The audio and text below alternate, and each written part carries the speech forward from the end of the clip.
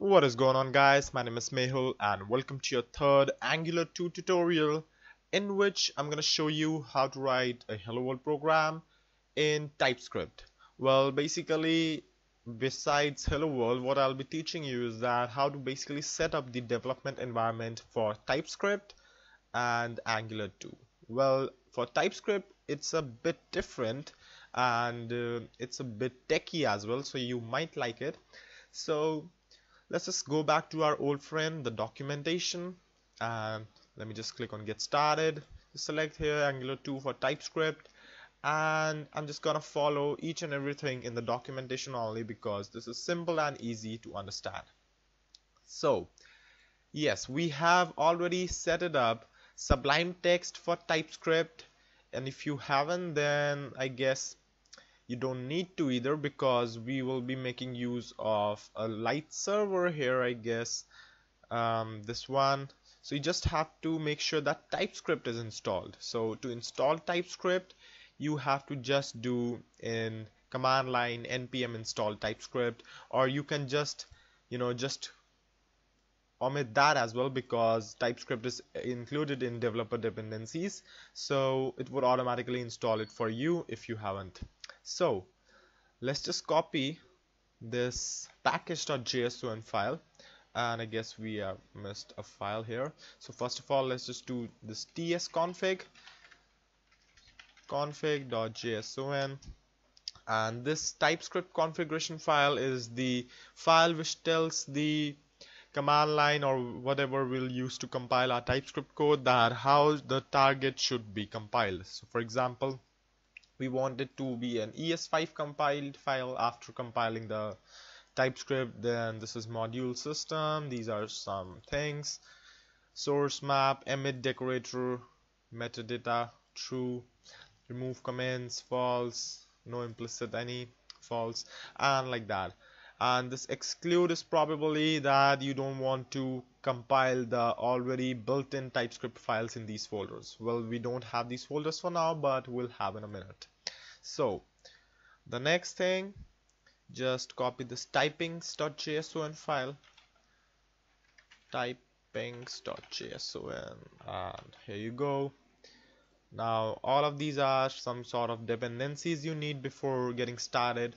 Then we have this package.json, and if I just copy and paste this right there,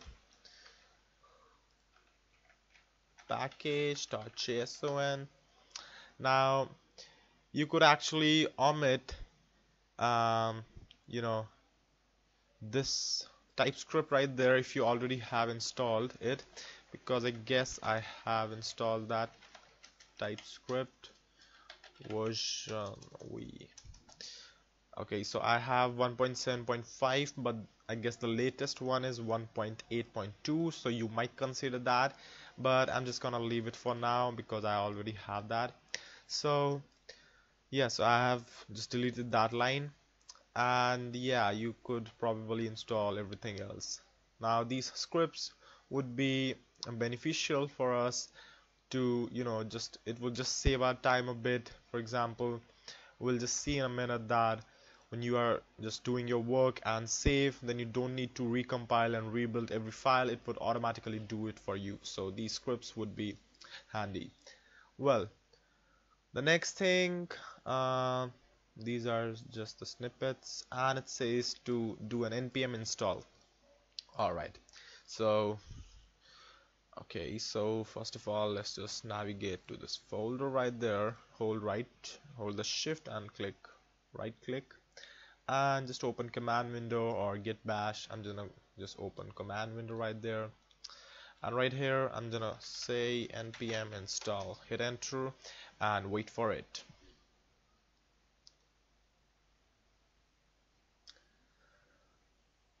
So I'm just gonna pause the video here, and once it's done, I'll resume. Alright, so once you're done with this, you'll see these two folders, two new folders, node modules and typings. And yeah, so once these two are visible to you, let's just continue again. Alright, so now it is saying us to create an apps folder.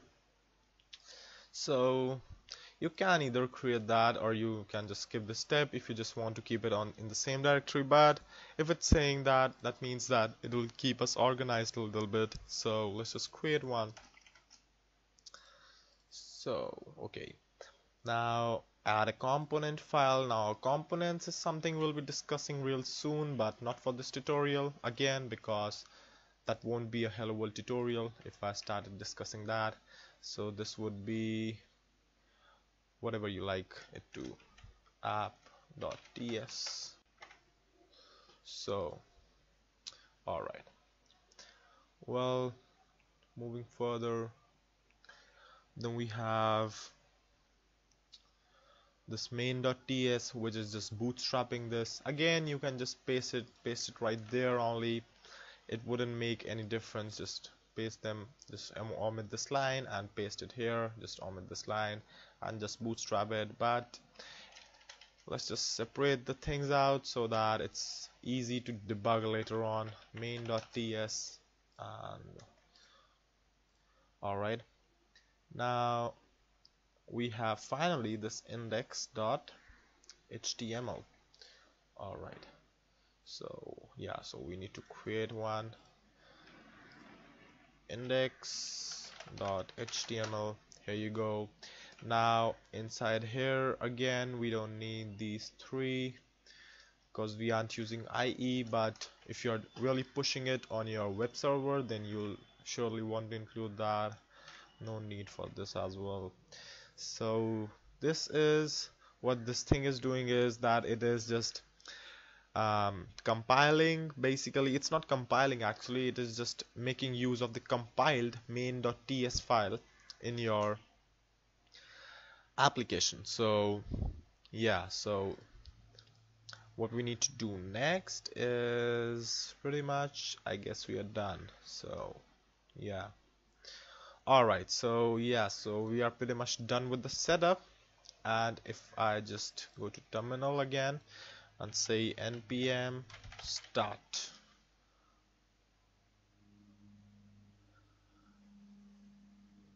alright, now as you can see, we see a bunch of compiled files here. So this main.js, main.js.map, app.js and app.js.map wasn't there previously, but they magically came from somewhere when I just run that command npm start. So yeah, now this is probably not loading, I guess. Okay, so I guess we had a name change right there. Main is good. Yeah, so this one is minus just app. So now as you can see, I didn't even reload this. It automatically just, it automatically restarted the server for me.